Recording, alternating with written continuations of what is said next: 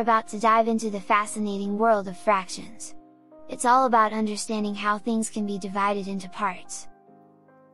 That sounds intriguing. I'm ready to learn. Fantastic! So, in math, fractions help us represent parts of a whole.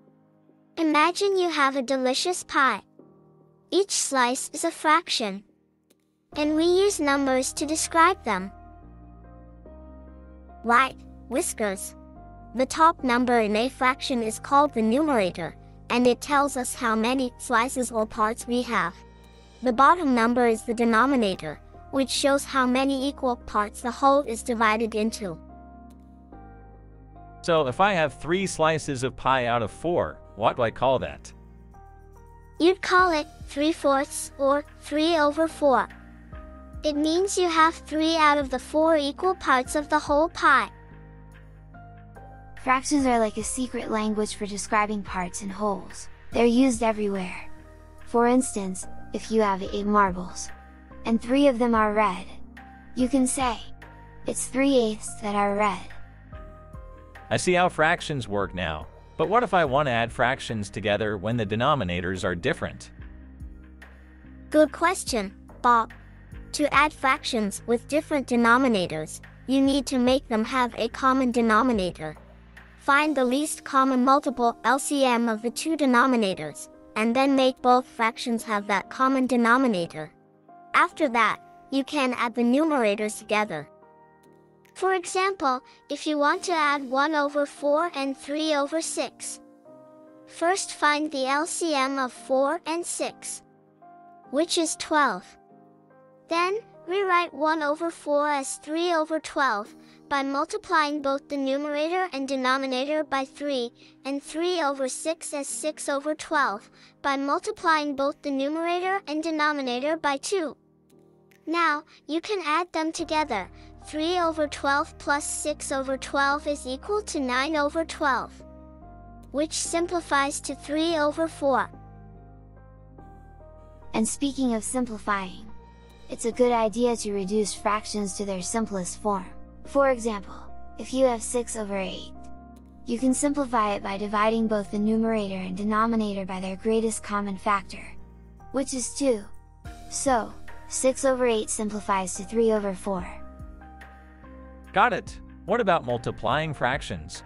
How does that work? Multiplying fractions is simpler.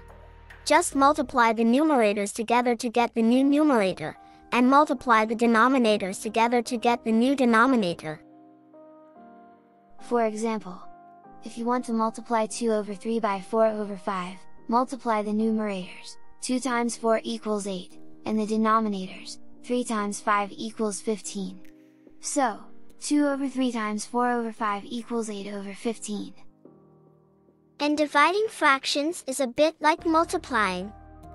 Instead of dividing, flip the second fraction, the one you want to divide by, and then multiply. Thanks for explaining, friends. Fractions make much more sense now. You're welcome, Bob.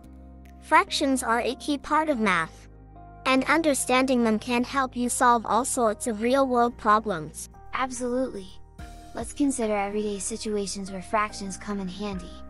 Imagine you're following a recipe, and it calls for 1/2 a cup of flour. Fractions help you measure ingredients precisely. Or, let's say you're planning a road trip, and you've already traveled 3/4 of the distance. Fractions can help you estimate how much longer you have to go. And don't forget about shopping. If you find a sale offering 25% off an item, you can calculate the discount using fractions and save some money. Wow, fractions really are all around us, making life easier. Thanks for the real-world examples, pals. You're welcome, Bob. Fractions are a practical tool for solving everyday problems, big or small. Now, my friends, it's time to wrap up our chat about fractions. Finding Chinese proverbs directly about fractions is a bit tricky.